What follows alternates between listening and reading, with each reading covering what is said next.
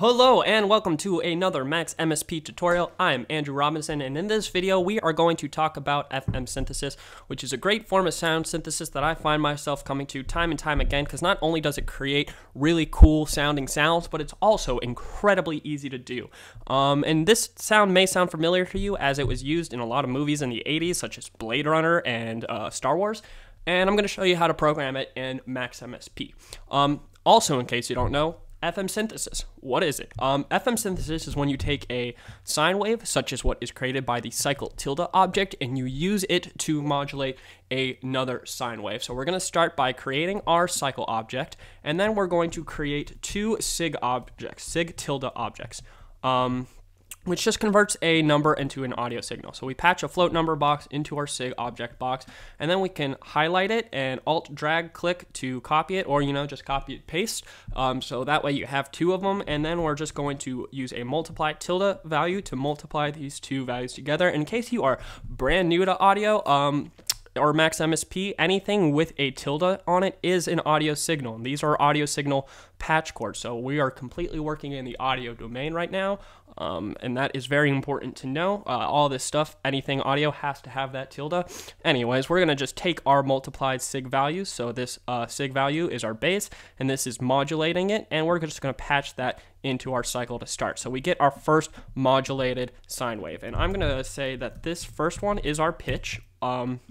Because it is. This will be the value for our pitch, and this one will be the harmonic frequencies, or I'm just going to type harmonic. So that way now we know that these are what they are. And what we're going to do next is we are then going to take this cycle sound and we are going to add it back into the original audio pitch signal, and then we're going to patch that into a cycle tilde object. And right away, this here is already FM synthesis, because we are taking one cycle sound wave, we're modulating it, and we're using it to modulate another down here. So bam, FM synthesis right there. And if we turn this on and patch it into an easy DAC audio output, we should get some pretty cool sounds right away.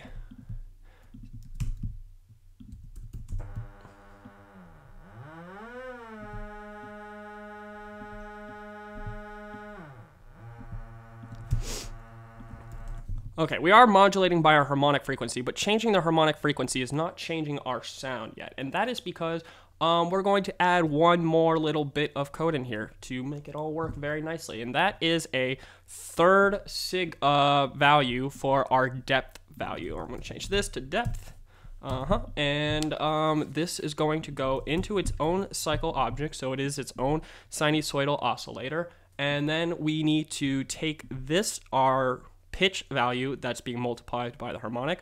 We're then going to modulate that by the depth, by multiplying it, and then we're going to take the output of this cycle, so just the pitch and the harmonic modulation cycle, multiply its output by our multiplied pitch harmonic depth output, and then we're going to take that and we are going to use it to then modulate and multiply by our original pitch value with the harmonic frequency added back into this. And now we're going to get some crazy insane sounds, because what we're doing is we're modulating the pitch and harmonic based on the depth cycle, and then we're also modulating the amplitude of it based on the depth cycle. So it's going to give us some pretty crazy insane sounds. And you already see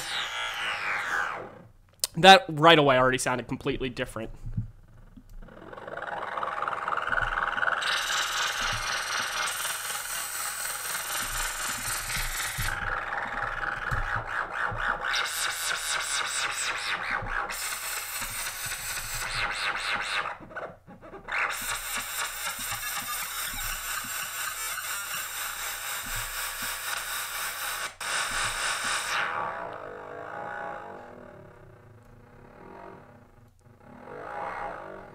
Yeah, that's that lightsaber sound. I love that. Okay, so yeah, right away, we're getting some crazy, insane sounds, and I'm just changing these values randomly. I'm really not even thinking about it. So, that's somewhere you could go with this project. You could make an FM sequencer that just randomly picks pitch, harmonic, and depth values and generates just random sounds, and it would be really, really cool.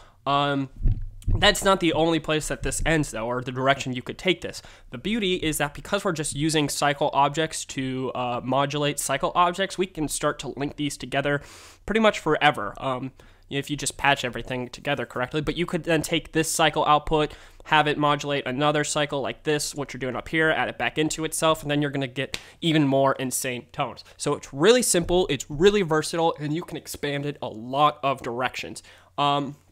And it does seem kind of confusing, but hopefully this kind of makes some sense. All we're doing is we're just modulating our signal values by multiplying them together everywhere, and then we're just using those multiplied values to drive the sine wave of the cycle object. And as long as we kind of just continue to multiply, and you just remember the only place where you're adding is back into the original pitch cycle, then you're going to start to get crazy tones. You can even start to change these things maybe. Like I don't think it would technically qualify as like FM synthesis, but if you just change this, multiplication to an addition, or like maybe the cycle to a phasor or sawtooth or square wave, whatever, like you're going to start hearing other crazy cool sounds happen too. And like there's nothing wrong with that. It's all about experimentation.